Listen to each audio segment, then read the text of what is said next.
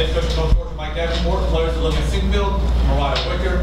North Georgia defeated Grand Valley Game 1, the championship series 7-3. This afternoon, Coach, if you could begin with an opening statement. Yeah, I mean, it just, very proud of the kids for playing all 7 innings, and that's what it's going to take at this level. At this time of year with 2 teams left, fighting for a national championship, it's going to take all 7 innings, and it may take more. And just proud of them.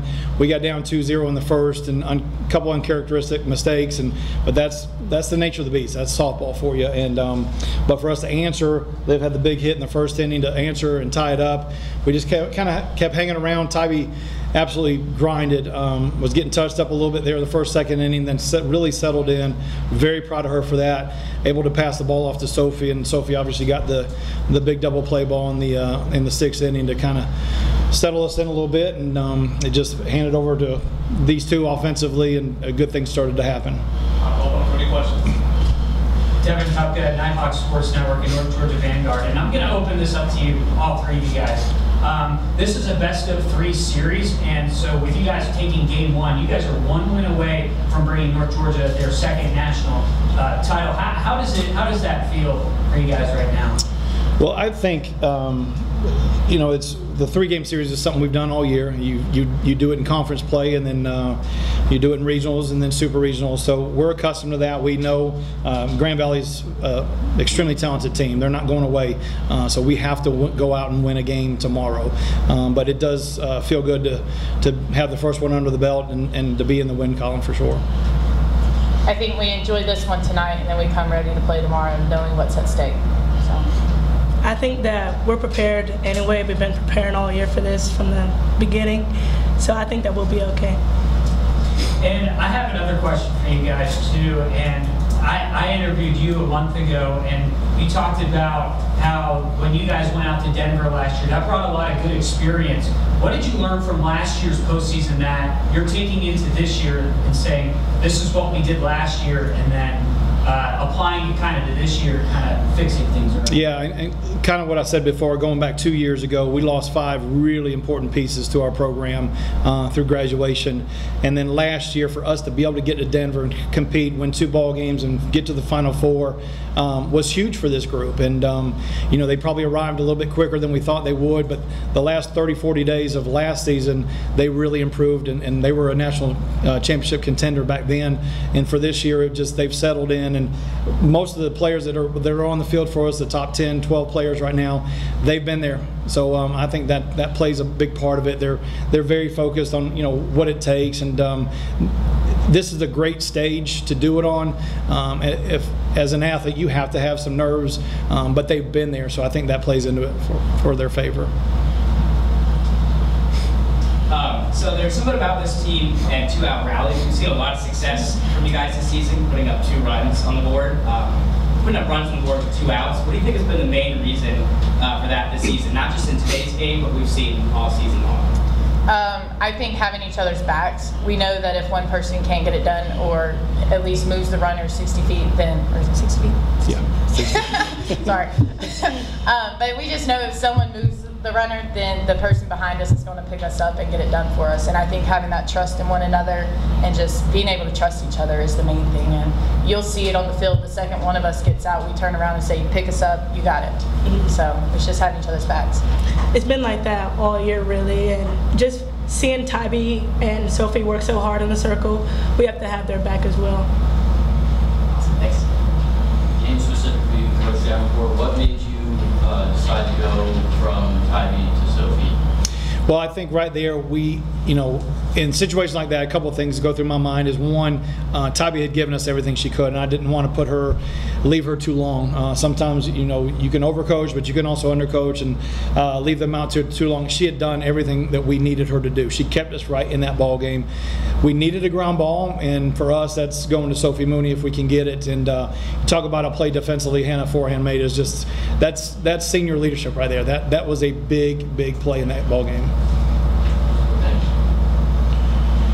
Olivia, I'll ask this one to you. Being the only really true senior on the team, what were your words? Obviously, Wicker's been here before too, but what were your words to the rest of your team? Like, being really the true senior, how are you leading them through this, this battle?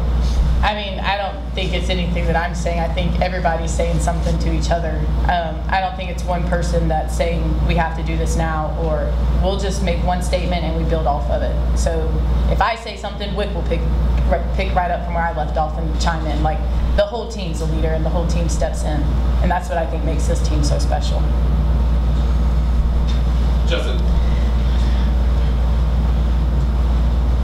You should help sign me the microphone. Let me start with Coach Davenport. In that first inning, one thing I'm just curious for your perspective on in general as much as the game. 2 challenges by Grand Valley, both uphill. That momentum, does that affect the momentum for you guys? Because I know replay is not something that's necessarily an everyday thing. Yeah.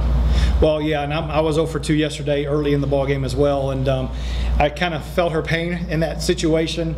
Fortunately for us, we were able to get both those calls, in our favor, and yeah, it does. Because I mean, I would have challenged both of those plays as well, especially early in the ball game when obviously one play was at the plate, the other one I think was at first base, and you don't want, you feel the momentum and you just want to get the call right, but when you use them and they're gone, you just kind of feel empty-handed for the next 4 innings or 5 innings until we get to the 6th, and where the umpires can kind of step in and use their own discretion there. But yeah, but I'm glad we have it. I'm hoping we implement it a little bit more in Division II. But you have to have folks to run the cameras and things like that, which we understand. But at the end, you want the call right, and whether it goes our favor or the other way, you want the call right. For both players, in that first inning, whether it's 2-out hitting, whatever it is, you guys are really good at not playing into the momentum. Grand Valley goes up, and you guys respond right away. Tell me about, and I like both your perspectives, if I could, just on how you do that as a team, because it seems like a lot of you can respond in those moments. I think, like Coach Davenport said, we've had the experience the past 2 years going to Denver, and the years prior you have the nerves, and this year the difference is we embrace the nerves. And I think when something doesn't go our way, you look at the fans, what them cheering and the way it used to be, that would build the momentum to make you more nervous, and now we love looking at it, and it kind of fuels our fire, and it's exciting, and that's just the difference. We embrace it, and you can look across the whole team and see that we want to be in that position, and we want to make a difference, and we want to make the thing that we need to happen. I think that we don't stand back whenever they do put runs up on us. Like Coach always says, win the inning. So I think that we focus on more of the present instead of like thinking ahead in the future, like, oh my gosh, they just scored 2 on us. Like they're gonna be have too many runs for us to even catch up. But we just need to stay in the present and win the inning. And then last one for me, that 5th inning. What was, for either or both of the players especially, what was going right? What was clicking for you guys? Because something sure seemed like it was clicking in that 5th inning. Well, Tybee actually grabbed us in the circle and said, let's act like we're playing for a national championship. And I think that's where you saw the momentum shift. And for a pitcher to be working as hard as she is to grab her team that way, that was awesome. And I think as a team we said, she's right, what are we doing? And we changed our momentum a little bit. Well, I had been struggling with hitting all week, so I just looked at Sophie Mooney, who's doing awesome this whole tournament, and I was like, so what are you doing? Can you show me your swing again? And she really helped me out a lot. So, and I have a question for you, Mariah. You hit another big home run for North Georgia, and I was at the game about a month ago for the Peach Belt Conference Championship Game 1, where you hit a big home run in that game. How much of an added confidence boost does that give you, especially when you're hitting these big clutch plays in postseason?